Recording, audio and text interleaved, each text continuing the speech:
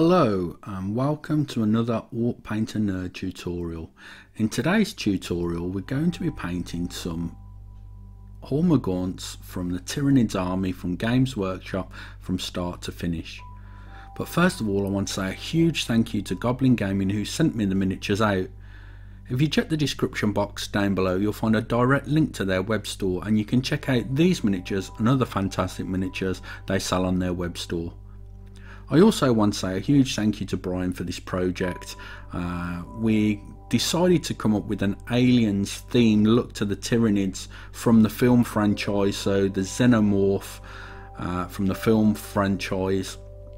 It was really difficult to come up with a scheme at first and I struggled for a few days, but I got there in the end and this is the result. So I really hope you enjoy this tutorial, guys. Go get comfortable, grab yourselves a nice hot drink or maybe a nice cold beer and we'll get started with the tutorial. I'll start off by priming the miniatures using Vallejo's polyurethane primer German Panzer Grey. The reason I'm going for a coloured primer here, and in this instance a German Panzer Grey colour, is it will save me priming in a neutral colour and then adding a base colour, so it actually saves time and it also allows just one thin coat of paint to go on the miniature. And on these older Tyranid models the details are not that defined, so the less paint you can place on the miniature the better. I'm priming at about 20 psi and about 3 to 4 inches away, and I'm just getting a nice smooth even coverage on the miniature.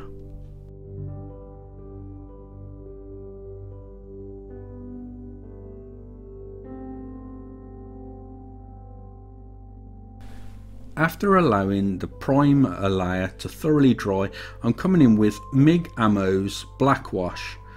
This is much better than an acrylic wash as it won't leave pooling and staining behind on the surface of the miniature and it will gather in all of the recesses. So enamel washes are generally better than acrylic washes in my personal opinion, and that's why I'm using this in this instance. As you can see, I'm placing the wash heavily over the miniature just so it gathers in all of the recesses, but if there's any area where I don't want the wash I can come in with some odourless turpentine or white spirit and I can remove any of the excess wash on the top surfaces of the miniature and leave the wash behind in the recesses.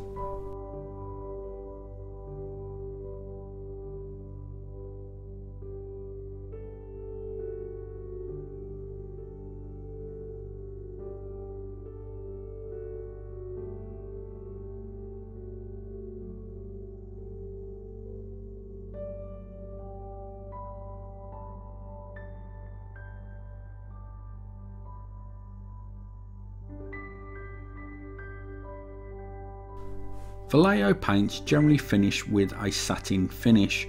I want to make sure that the miniature is as matte as possible, so I use this fantastic VMS Supplies matte varnish to make sure that the miniatures are nice and matte, ready for the dry brushing stage that we're about to do in a moment.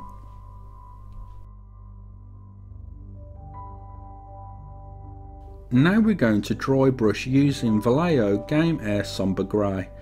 It's important to note that you need to use a good quality dry brush for this. I was using some larger dry brushes on some of the test models I did and I wasn't getting as good results.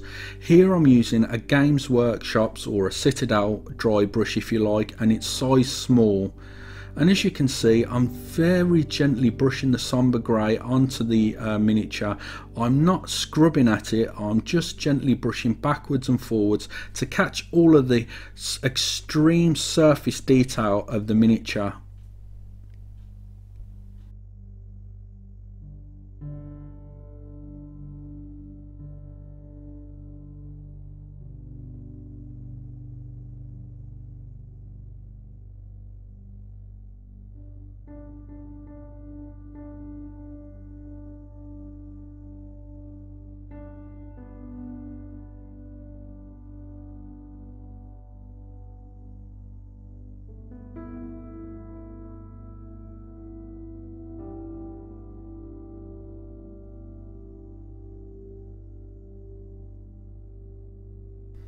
We're going to do another dry brush layer. This time we're going to use Vallejo Game Air Wolf Grey. This time I'll make sure pretty much every single last drop of paint is dry on the brush. It's very crucial with this very light colour that you only ever so slightly feather the bristles of the brush onto the miniature, and you've removed pretty much all of the paint. We only want to catch those extreme surface details.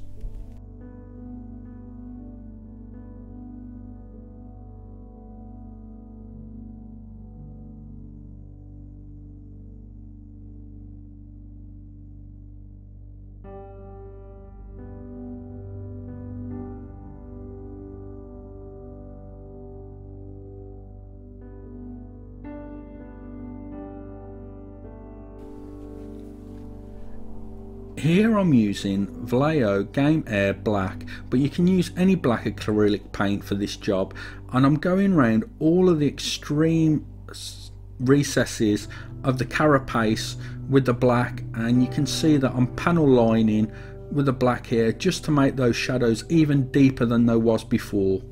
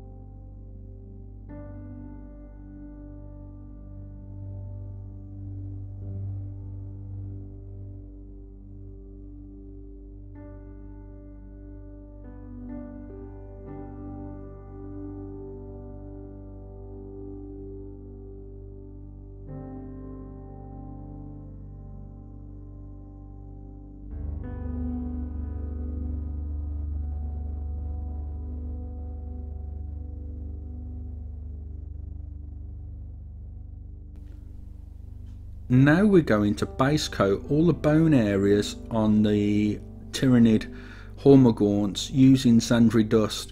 So that's all of the talons and teeth of the Hormagaunts.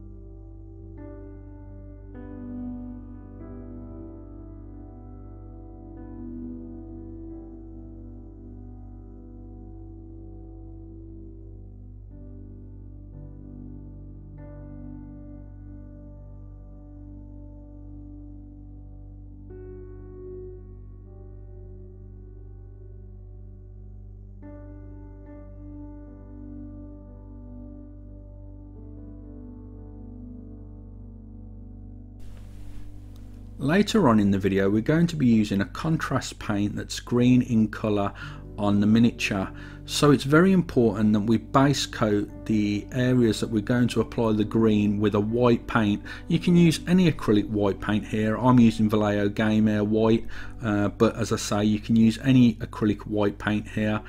And I'm just going through all those splits in the flesh of the Hormagaunts, and we're just adding some of the white ready to be painted with a green contrast paint shortly.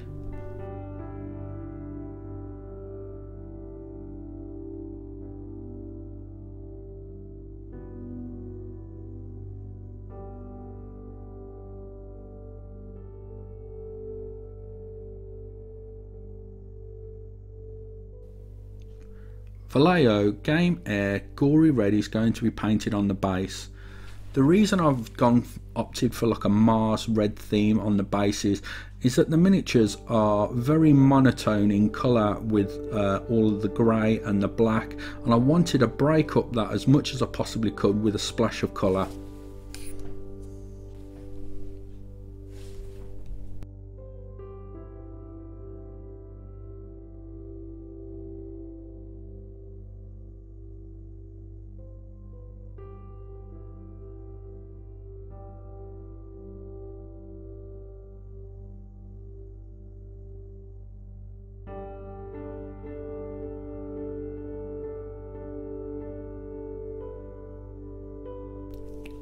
Games Workshop's contrast paint orc flesh is going to be painted onto all of those splits in the flesh that was painted in white earlier on.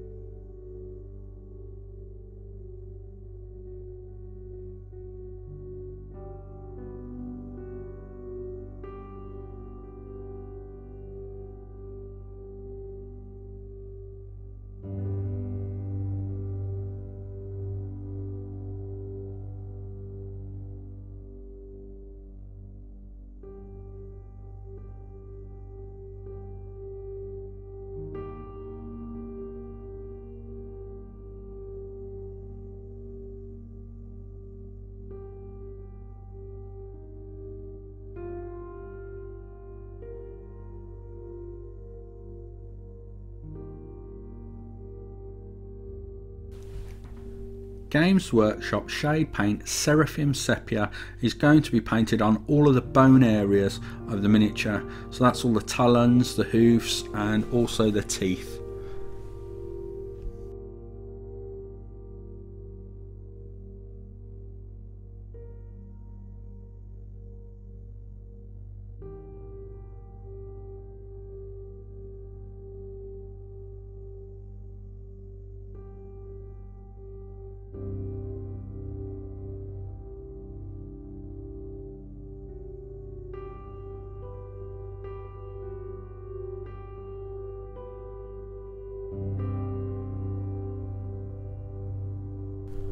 Now we're going to create a really nice colour transition from the Xandri Dust and Seraphim Sepia wash area to bone white. So what I do is airbrush the very front third of the talons with that bone white from Vallejo Game Air, and as you can see it leaves a lovely colour transition which is going to again help break up all of that black and grey on the miniature.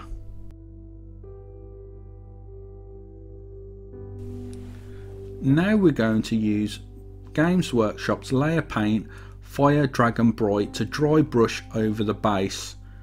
Here I'm using a medium dry brush, but you can also still use the small dry brush.